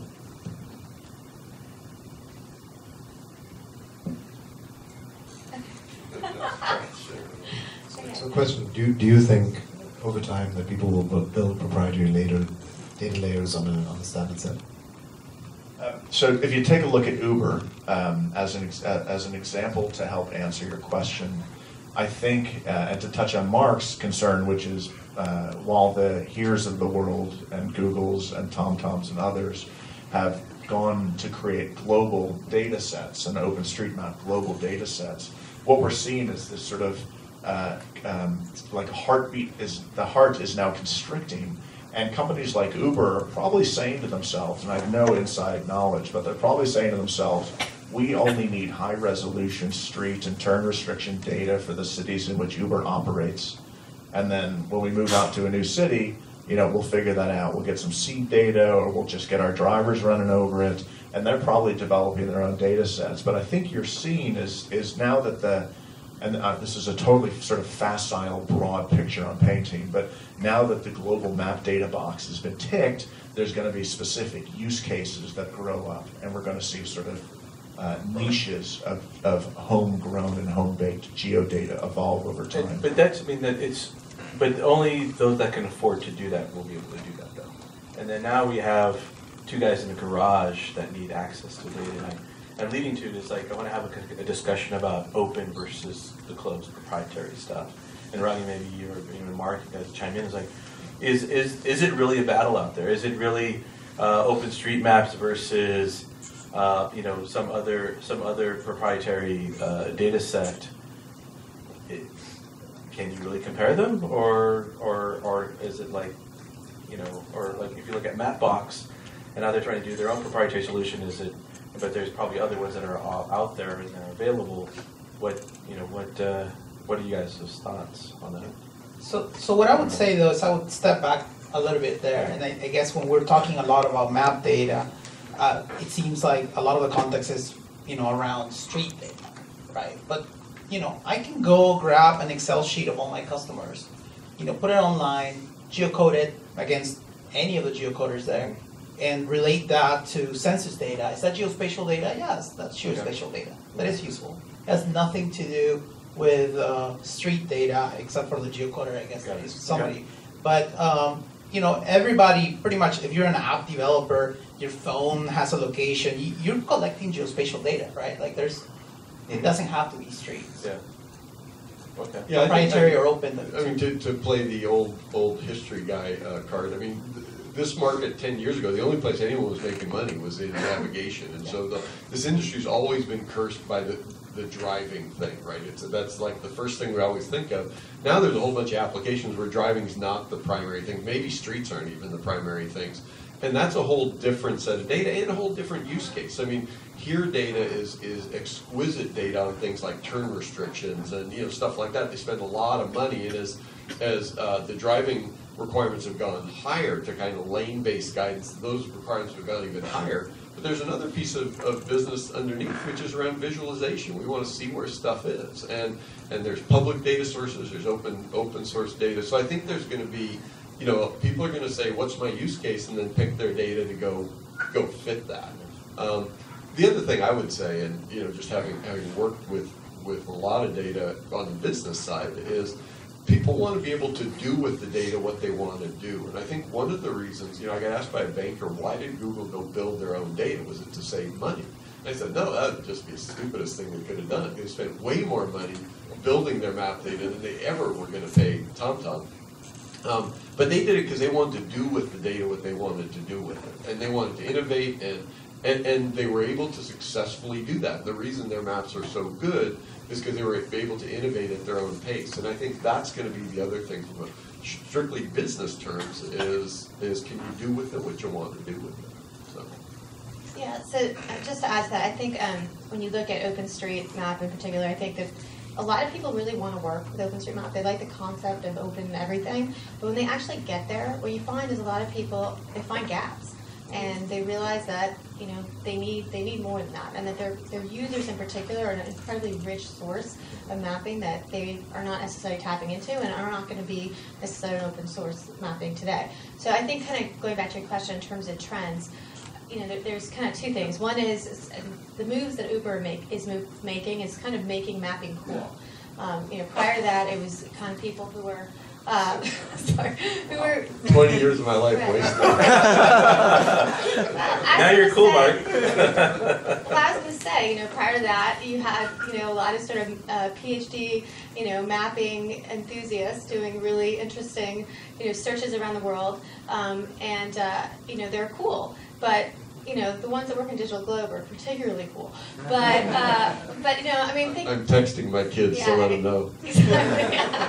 No, but I mean, I think seriously, when you look at the average person who does not have that background, there's really two things happening. Is companies are realizing that if they don't capture that data, they're giving it to someone else. So just the information around what that user is doing, the contextual information is priceless, which is one of the reasons why Google spent something crazy like over $1 billion building their maps. But I think the other thing is, I think people are starting to see mapping and imagery as a way to delight customers in a way that was kind of obscure before. So I don't know how people feel about this. When I pull up my Uber app, you know, I love seeing the little dots of different cars and SUVs or whatever it is that I'm looking for around my house. And I compare that to what that used to be like. If those of you who lived in San Francisco, don't even try the peninsula, you know, looking for a taxi, it was just like, you know, winning the lottery or something if something came by.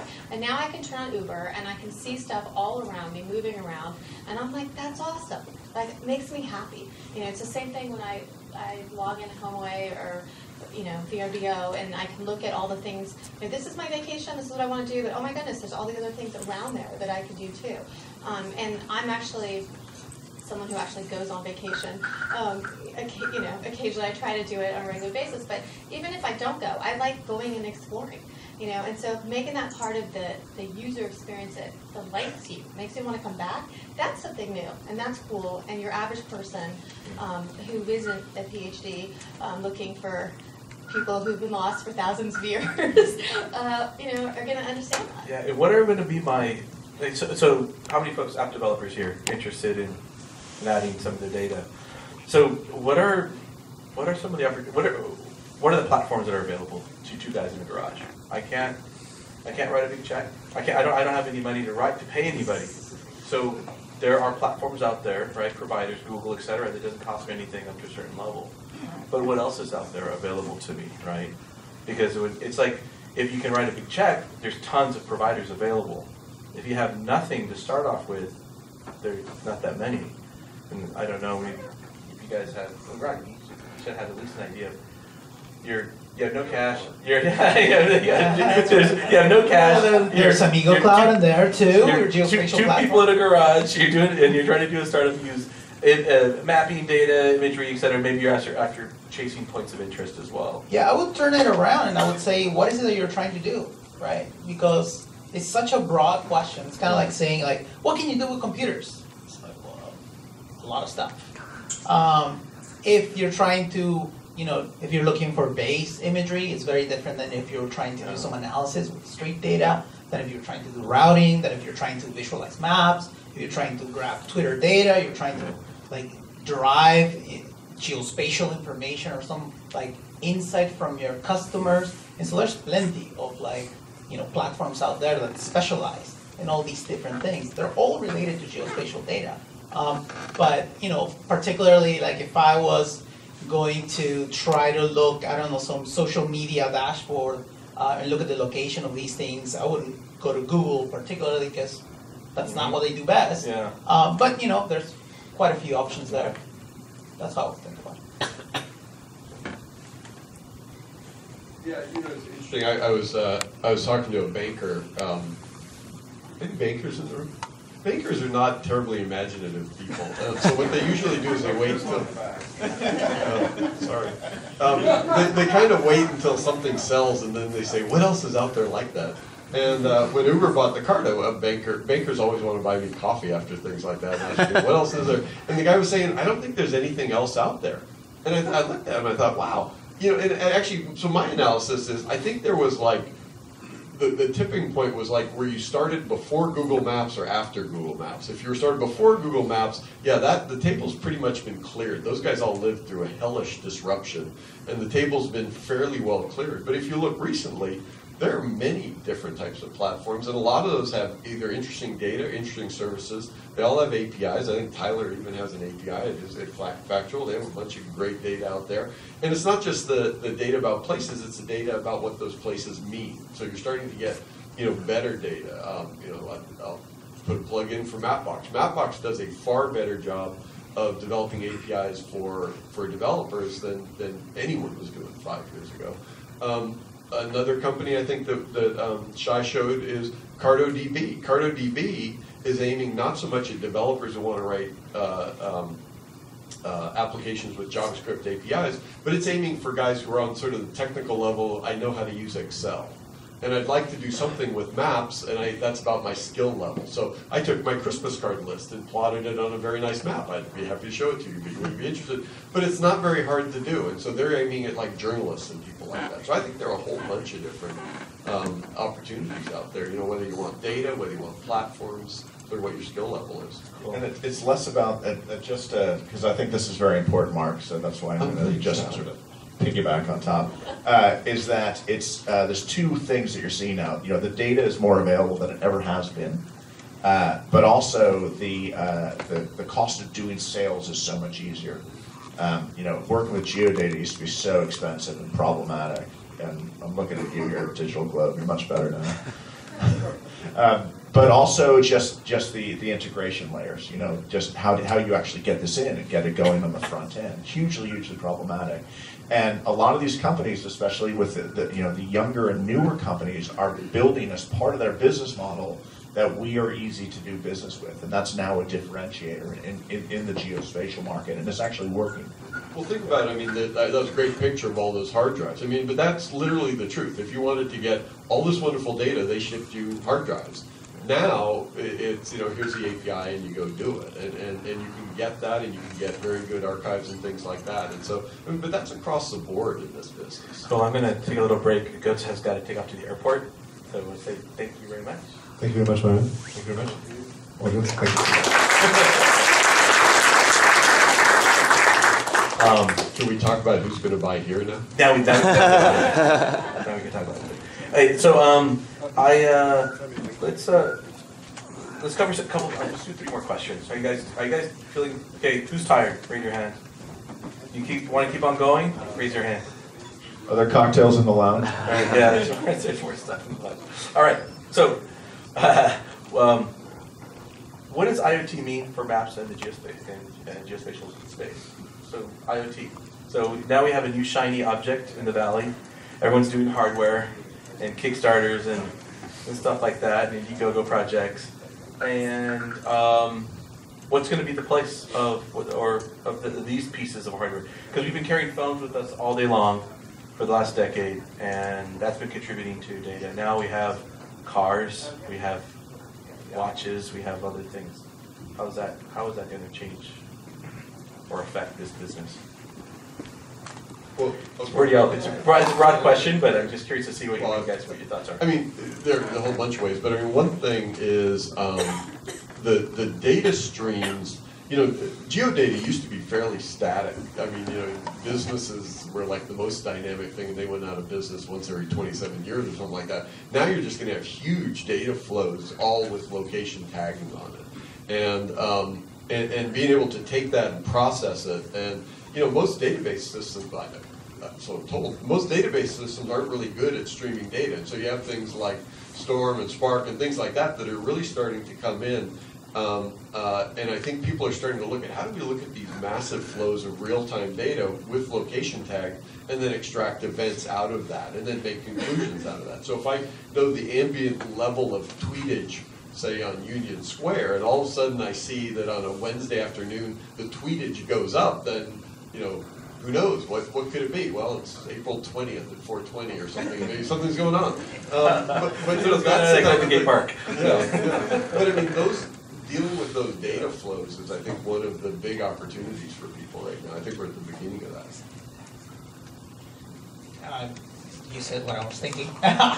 But what I would add to that is that what's interesting is that you have all these objects. These objects have location, right? And sometimes they're moving, sometimes they're not. When they're moving, they're interesting to me because that's when technologies like Spark and all these things that are coming out become interesting. I'll give you an example. So we, all the real-time data for all the light rail and all the buses from VTA, from the Valley Transportation Authority, it goes through Amigo Cloud, right? And so at the beginning, we were storing it in traditional GIS databases, which was fine for a few, million records or whatever, right? Once you started getting into the realm where it's like, well, they're sending us 10 million records, 15 million records every day, it starts changing, right? What they wanted to do was to be able to show, so at that point you start getting to be able to show some insight that they weren't able to do before. Like we can put out on the dashboard and tell them hey, by the way, this is the list of the top 10 best drivers that you have in the past 5 minutes. And by the way, these other guys here have been speeding next to a school zone in the past 5 minutes. You may actually want to talk to them. Or so you start getting stream of data that is very, very accurate, that doesn't need to be processed in a big Hadoop cluster a month later or whatever, but you can start to be able to do it in real time. It's really interesting. Google, I think last year did an acquisition of the microsatellites. And we've seen that project, right? There was how much, $3 million I could go make one, or the 30K, forget how much how much it would cost to make one of these little tiny things. But we made $100 million. Oh wow, okay. And then how much does it cost to actually make one, to get one built? Still money in the bank when they brought us into the space. Oh wow, okay, cool. But I know that, so my question is how are these microsatellites going to change the industry, and kind of what makes them different from traditional satellites? So I think this is all hugely exciting because my short answer is that the nice thing is when you have two data sets that say the same thing. So let's imagine two images of the same surface area on the ground taken 2 weeks apart. You don't have actually 2 bits of information, you've got 3, and that third one, of course, is the delta between the two. And so the principle that I'm potentially excited about, of course, is actually we're now beginning to see more interesting changes over time, which lead to deeper insights to how things are moving, how things are changing on the ground. Yeah, because there's a company, Localizers, who's out here. They do footfall, right? So a neighborhood every hour changes demographic, by the way. So people are like, I'm doing location-based targeting for advertising. Well, actually, what time of the day was the sample done, or the actual census, right? Because that square block actually changes every minute, right? It's continuous, right? So maybe that could add, if you get more dynamic information, or if it's updated a little bit more often, and you get fresh data. Yeah, even when you're talking about just microsatellites, right? Everybody's approach was completely different. I know the Skybox people were showing real-time video from space. right? Where you can start like actually doing, you know, computer vision on the street. Like stalking an ex-girlfriend, right? Well, yeah, right. So versus, you know, something like Planet Labs, where they were aiming for like much cheaper microsatellites that, you know, weren't able to do like real-time video, but they were so much cheaper to make that they would just show, like, throw 20 of them and be able to get a, you know, bigger constellation of having more photos more often of lower quality, right? And it's so, not as easy as hooking up a GoPro But I mean, that's another spot on the spectrum, right? I think what you're seeing is just a growing, you know, range of different options to capture different imagery, and I think at one end of the spectrum, yeah, it's you know, flying your GoPro up around there and doing things like that. You've got a bunch of different options. On the aerial imagery, you've got the, you know, the microsats at various things, and you've got the big sats that are getting very high resolution and worldwide coverage. And so I think there's going to be a continuum. And as Tyler said, you know, you increase that the temporal resolution, you just get much more data around. It does put more pressure on change detection because it says you're getting more and more data. You got to be able to figure out what's changing, because that's what's going to be interesting.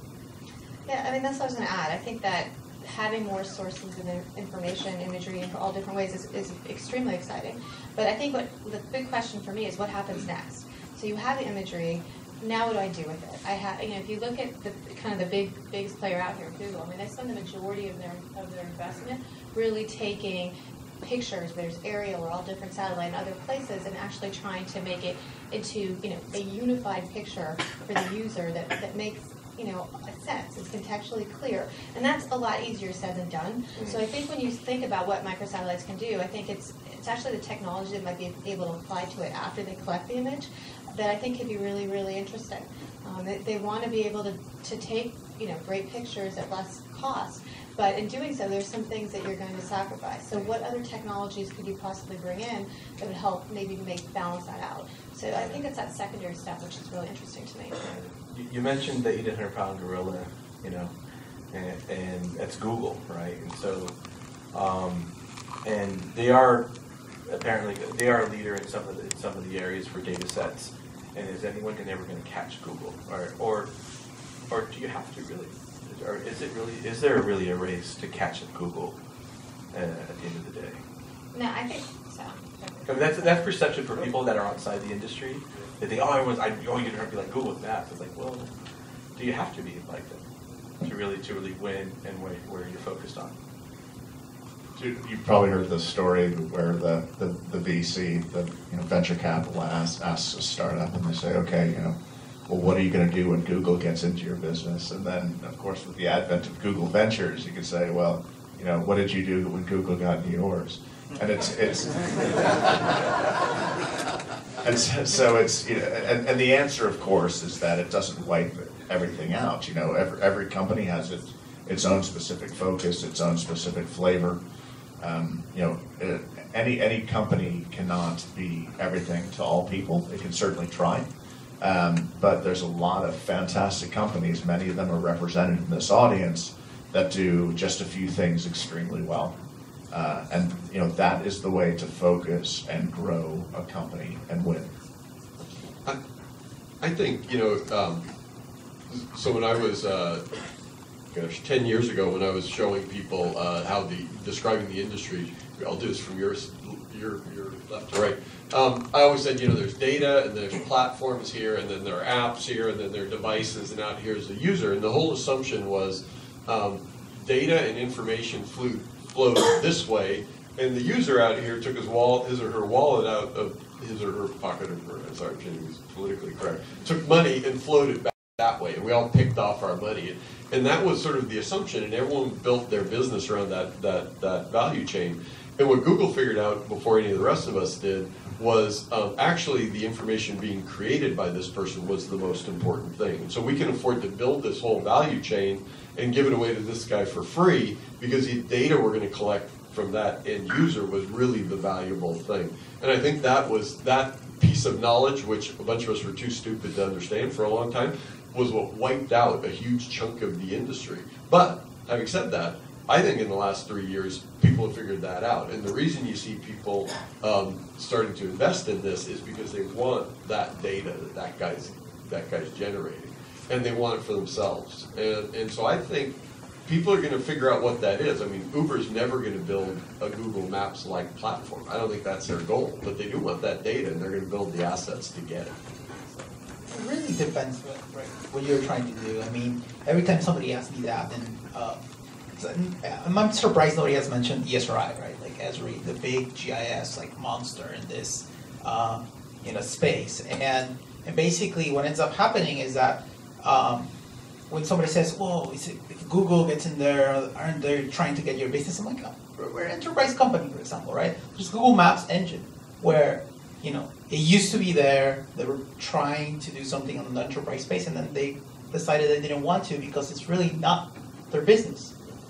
So I think questions whenever is that, because it has a map, it has to be compared to Google Maps or Bing or whatever, then those are really silly questions. You're welcome. I wanted to open up to the audience for a couple of questions. If you guys have a question, raise your hand. Michael has the mic. Anybody with questions? Okay, over here, Michael. Question, please. Yes, so this is the question that I haven't heard anybody address. Now, we've talked about what the user generates as data. In our post-NSA Snowden world, what about privacy? Good question. Can you repeat the question? What about privacy? Was that the question? What do you do when the user decides that? So, what are you going to do when the user decides that we're going to turn off the location on your smartphone? Okay, so I don't work for a company, so I don't have to make anyone particularly happy. When have you seen users do that anywhere in the internet yet? I do. And you're a rare and wonderful example. I mean, the reality is, so, look, there's got to be some real protections around that. I think people are building protections in. The other day I was using Strava, a running thing. Strava has a feature which says if you want to turn off your origin and endpoint of your run, you can't, because guess what? That shows you where I live usually. And so people are starting to do that. I think people will be smarter about it. Most data today, most companies I see that are collecting location data seriously do not want personal identifying information. There are severe penalties if you get that and want to store it. And most are taking it and abstracting it. Having said that, the internet is about a trade-off between useful information about your interests, intent, and preferences in exchange for some wonderfully valuable services. And that's a trade-off that we're all making every day. So Marc, I mean, two things. First of all, I think it's a false pairing to say that giving your company, you're voluntarily giving your location data or any data to a big behemoth company or even a small one is the same or equal or should be held in the same breath as basically the government taking it without permission. Not least because it's being acquired under two extremely different terms, but also the companies can't kill you legally and the government can. So if you want to paint it in the most black and white terms, that is what I would say is the first reminder. Move a little away from Tyler. That's it. He's gonna strike. I know, spot the guy with the EFF hat. Now the other thing. Red dot on your forehead. The other very important aspect is that companies that engage in this kind of thing are exchanging and the idea is it has to be an explicit exchange of value with the consumer. The consumer gives the company data and the company gives them a service.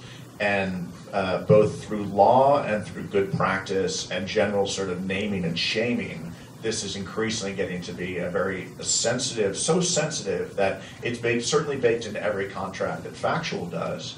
But if you look at like what happened with, in the end, unfairly to, was it Snapchat, I think, that got called out for having user location data.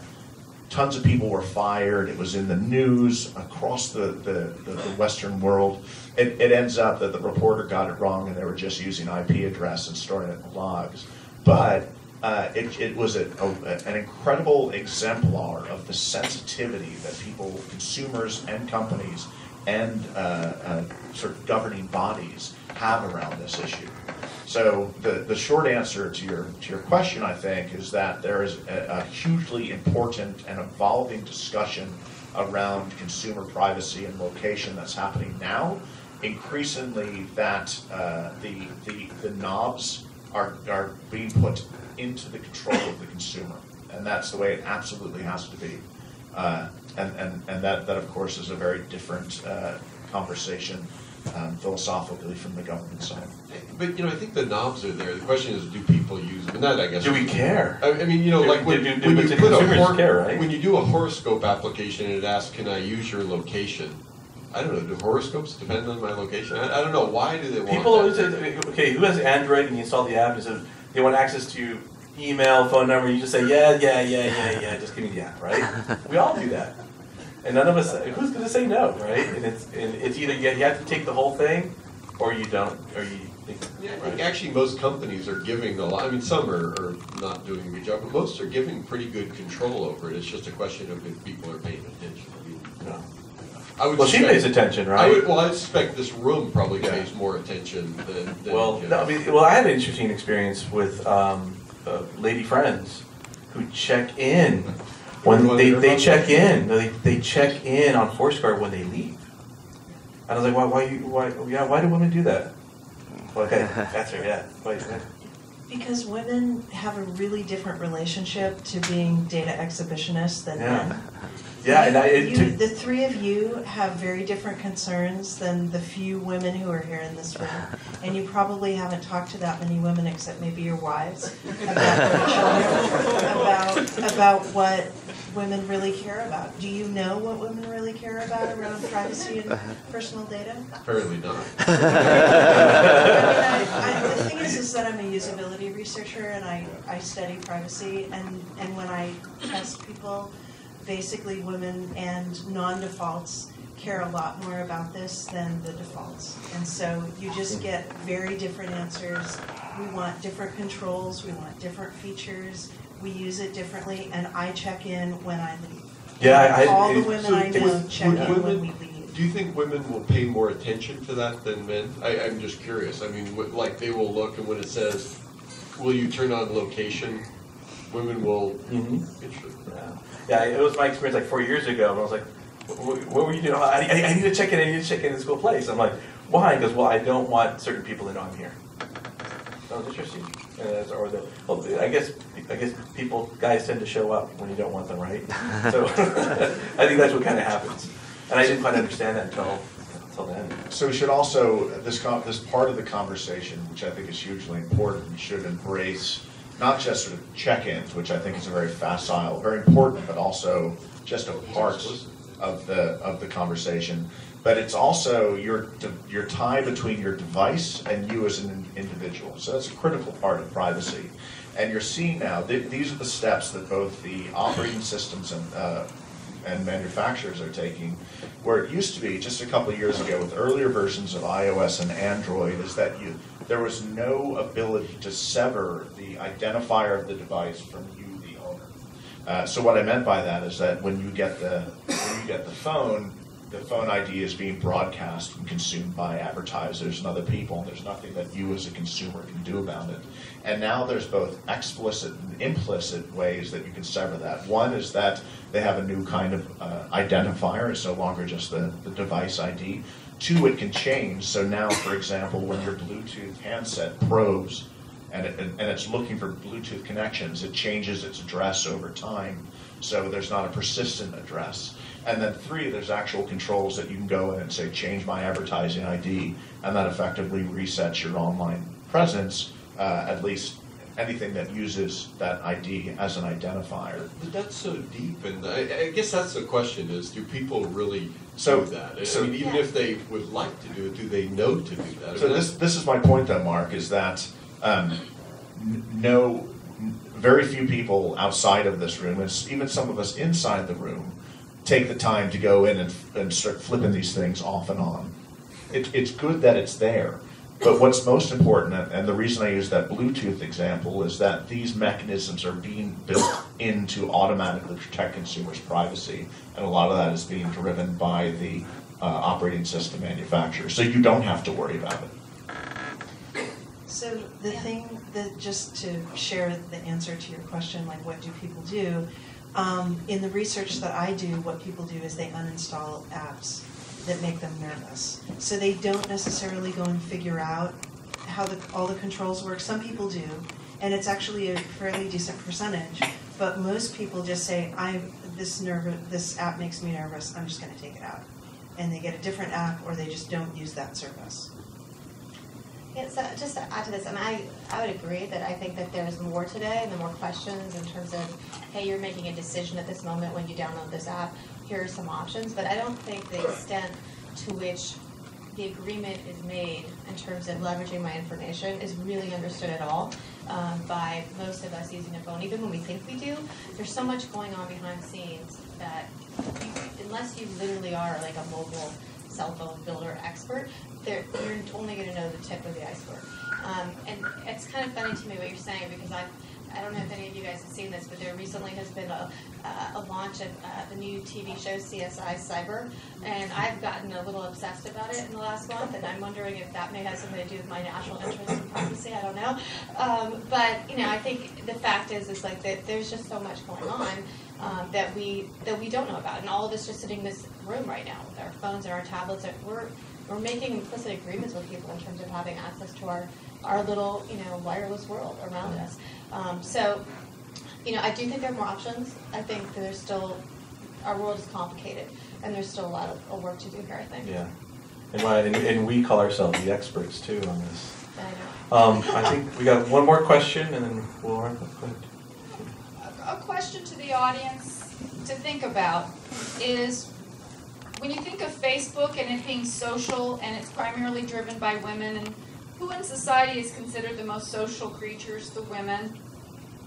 When I look at app development communities, and when I go into app houses, and when I go visit VCs, I see very few clicks of app developers saying, you know what, we better bring in a woman.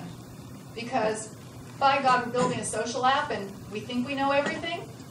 I would encourage everybody to enlist a woman early on to do your field testing, to be there. If you actually hired them or put them part of the founders, you wouldn't have to go pay for all that research as much. Awesome. But I think that there's a lot of information or a lot of interest on big data and privacy, which might be an interesting thing in the future to have. Look, guys, we're going to wrap it up because we got 20 minutes of just socializing left. So I do have a tangential question here. Why use satellites? Why not use commercial aircraft that are flying over the globe all the time? And my second question is it just visual stuff? Do you do infrared? Do you do radar, topology, things like that? Do you share that? There are lots of reasons to use satellites. I mean, you can augment it. Think how many times a commercial flight flies over. You can augment it with that, and so you wouldn't need so many satellites. That should be a lot cheaper, shouldn't it? Well, so a couple of things. Planes are expensive. Fuels to fuel planes are expensive. You get it for free because they're always flying overhead. Well, the thing is, planes can't go everywhere, right? And they can do a great job in lots of places, and you see that. But there's lots of places they can't go. That's one. And then the other thing is, it's not just about taking a picture. It's about what's more granular in there, and what are the other ways that I can leverage this information. It depends on what you do. I mean, not all planes are necessarily going to be able to capture that. But what I will say is that there are a lot more new sources coming. That's where we're talking about the microsatellites, in addition to kind of the big, beautiful, amazingly sophisticated satellites DigitalGlobe does. But the fact is that, it is a combination of all of that, but you're not going to have one source that's going to do it all. And I think, I won't spend too much time plugging DigitalGlobe, but I think if you look at, I think it was Luke had up there the kind of constellation of all different kinds of satellites we have. They do different things. They're not just taking a picture every single time. And there are many, many different ways in which industries, whether they're in, mining or agriculture, transportation, logistics, there's a whole lot of stuff that goes on behind all of that, which is of value. And so I think that there's room for a lot of different kind of imagery. That's the exciting part. Great. Adriana, thank you very much for being on the panel, also like Tyler, Marc, Ragi, and Goetz. His spirit is here. And he left us no longer here. And you left us in time. Well, and I had an applause for the.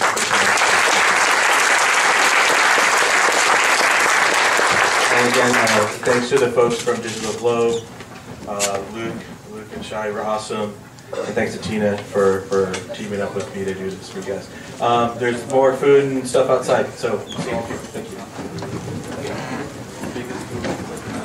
Stimulation of yeah. How's it going, John? They've been the last 2 months. Yeah. 6 months. Last time I saw you was